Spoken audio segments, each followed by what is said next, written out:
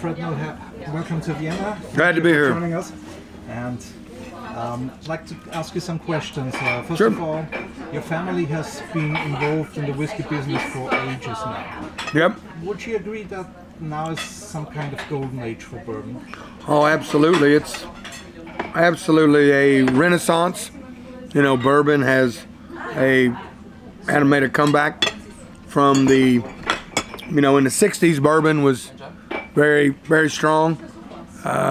In the 70s, there was a pretty big decline in sales of bourbon. My father released small batch bourbons in the 80s, early 90s, and it rekindled the fire under the bourbon category, and people now are wanting to enjoy bourbon. Yeah. And so it's kind of, you know, rekindled that fire under the category and made people enjoy bourbon and want to drink bourbon again.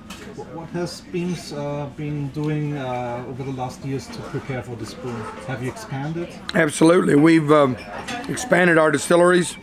We've added fermentation vessels, tanks. We expanded the Fred Noe plant, adding another column steel and fermentation tanks. We've also been building aging rack houses to accommodate the increased amount of barrels that we're making and aging. So yeah, we've been in a big expansion mode for the last several years. Yeah. So you're very restrained with what you can do with barrels by the rules. Right. Would you personally enjoy being a little less strict with the rules and having more opportunities to experiment? Well, I mean, we have to use a new barrel for bourbon, and I think if you were to use used barrels, you would have a very difficult time getting the color and the flavor that we like in bourbon in the time we do, because using a new barrel in our climate in Kentucky gives us a distinct advantage to get the deep, dark color we get in bourbon and also the woodiness that comes from the barrel. Yeah. And that's why if you changed it, the big thing that I always say, everybody has to play by the same rules. That way there's no cheating or taking shortcuts, and that's what keeps bourbon, you know, consistent. Everybody has to play by the same rules, which that's fair.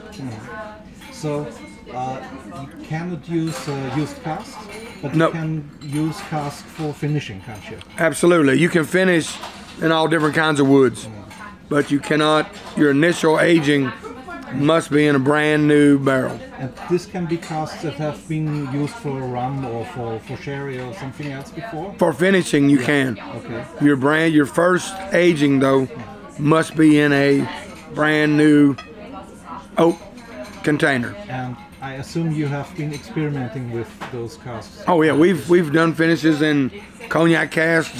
We've done finishes in port wine barrels. We've done finishes in sherry butts. We've been looking at some rum barrels. You know, which we're always looking to stretch the boundaries a little bit with our bourbons. A lot of creativity has been coming from the craft distillers that bloomed in America the last few years. Is there something you think you can, as a big company, learn from them? And Well- is there something they can learn from you? Well, you know, when I talk about craft distilling, I always say that, you know, Jacob Beam, who was my great-great-great-great-grandfather, he was a craft distiller in 1795, making maybe one barrel a day. The thing that, you know, we always said that anybody who's making whiskey, it is a craft, no matter what size of the distillery, you know, because you have to select the right grains, grind them to the specifications that makes your whiskey work, cook them, mash them, convert the starches to sugar, have your yeast change the sugar to alcohol, select your barrel, select your distillation strength, put it away. How long do you age it? What strength do you bottle at? All those little things are crafty, I think, situations that there's a learning curve to making whiskey. My family has had this learning curve for over 200 years. I think, you know, craft is, everybody that makes whiskey is a craftsman. So it's not really what size. I mean, we've got bourbons that we make in more limited quantities. Our small batch bourbons, for example, that Dad created in the 80s. You know, nobody really called them craft because they came from us. but they're just as crafty as what the little guys are making. And you know, I always say that if one of these little craft distillers family sticks with it for 8 generations and over 220 years, they might be as big as Jim Beam down the road. I mean, that's the thing. You start small and you build the business, and that's what my family has done for over 200 years. But now touring here in Austria and Germany, you're bringing a new thing for us here. It's right. A single barrel. Correct. From Jim Beam. Right. Can you tell us a little bit how these barrels are selected? Who is responsible? Where do you source them? What we do, we go into the aging rack house and pick from aging Jim Beam barrels that are between 5 and 6 years old at various places within the rack house from various rack houses, looking for unique flavors. Because the thing about single barrel bourbons is each barrel is bottled by itself. There's no intermingling of fluids from 2 barrels. You get distinct inconsistencies from barrel to barrel. My father was never a fan of single barrel bourbons because he wanted consistent products all the time. But as I've been traveling the world and talking to people, there are fans that enjoy the slight inconsistencies of single barrel bourbon. So that's why we started doing single barrel products, and that's where the Jim Beam single barrel has come from. And we know that higher storage barrels have a different taste profile than middle storage barrels, have a different taste profile than low storage barrels within these 7 to 9 story rack houses that we age in. So we just go in there and we pull barrels, sample them to make sure that everything's got a good balance, and then bottle them up 1 barrel at a time. Okay.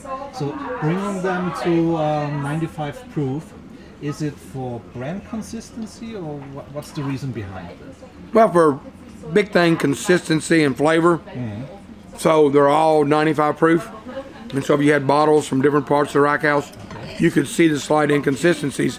If you took the ones from high storage down to lower proofs, they would taste different than one from the bottom at a higher proof.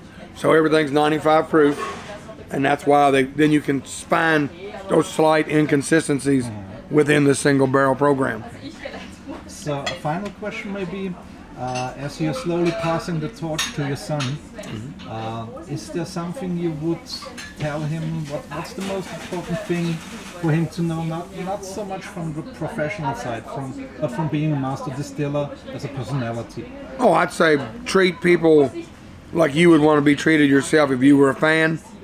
You know, don't treat everybody with respect and dignity, and listen to their stories. I mean, even if you're tired or you're wore out, I mean, the fans are what make our products.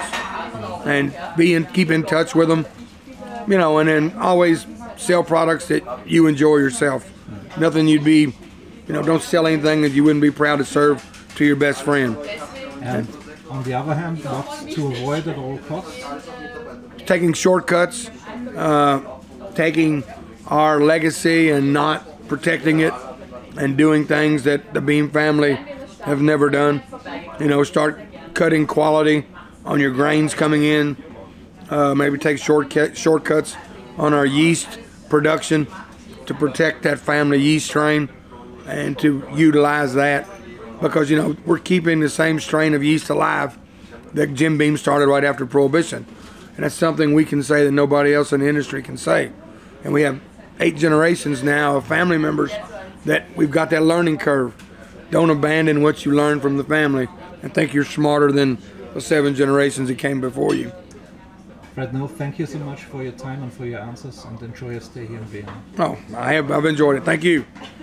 Thanks for coming out.